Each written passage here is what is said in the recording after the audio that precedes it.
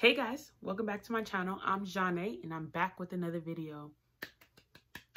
So guys, this video is going to be different. I'm really excited. So before we get into the video, make sure you like, comment, and subscribe and hit that notification bell. All right, so we're going to pause.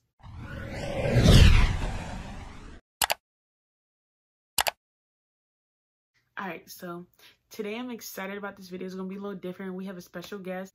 It's my bro Marcus.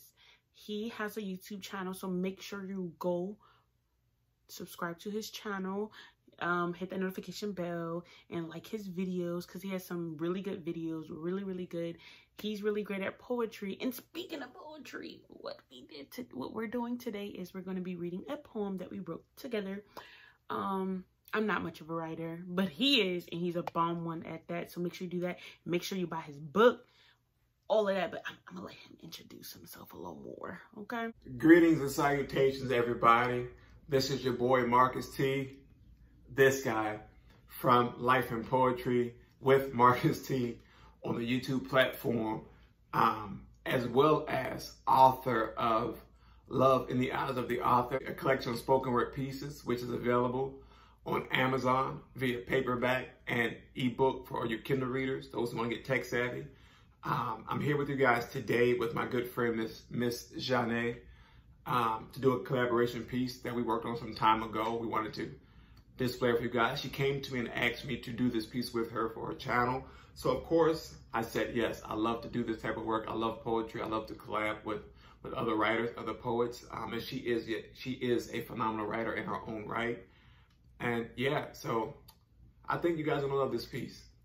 So without further ado, let's take a trip back in time. Hey you.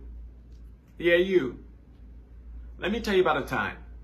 First, let me ask you, do you remember the aroma of your grade school playground after a warm summer day filled your nose? You know, that time when the heat would be so tormenting that your body would feel as if you was moving in slow motion, but your spirit was ready to be set free, trying to escape from the reality which was, the reality of the playground was your normality. While the slide being your siblings, the bottom was you, while the top was them. Not grasping the concept that you had to move out of the way of what was coming down. The swings, your parents. Always moving with momentum, but in opposite direction, pushed with the frustration of life. What about the time you first learned to play chess? Learning that the pawns were limited with movement, nearly powerless, often used both carelessly and strategically, protecting the more powerful pieces while creating a sacrificial dilemma for the opponent. And the time when solving difficult puzzles, critical thinking, acted as a stimulant for the dormant part of your brain. And the time when you solved another difficult puzzle. Except this time, the brain responded as if it had received a depressant versus a stimulant, realizing that as a child you were a pawn with limited power and movement that was used carelessly and strategically to protect one competitor and cause pain and suffering for the other two competitors, being your parents. How about the time when you walked into a room and your very presence fell on blind eyes? Your reflection was that of a silhouette of a shadowy being. Or a time when you used to look in the mirror and would see mediocrity. What about the time when you believed love was painless, or the time when the word family had little value to you? Funny how when situations change and you can begin to look deeper into yourself, you begin to try to assess why change is taking place. But all you can ask is why. Do you remember when you were tired and weak and worn and needed help to cry? Or how about what it is like to have your light turn to darkness and you have to find your way through? Do you know what it feels like when you fall down an endless hill but still try to catch yourself? Or what it's like for things to close without warning and then leaves you reaching for an existence that you can't hold on to? Now, your mind is walking in reverse like a walking contradiction. A body standing in the wind, a shadow of that silhouette resembling something else. Longing, craving, yearning, wanting to be seen. It is amazing to be able to look back and say, those times are different from these times. Reminiscing on all the times you struggled in many areas of your life makes you realize that without rough times, you would not be this amazing person you have come to know.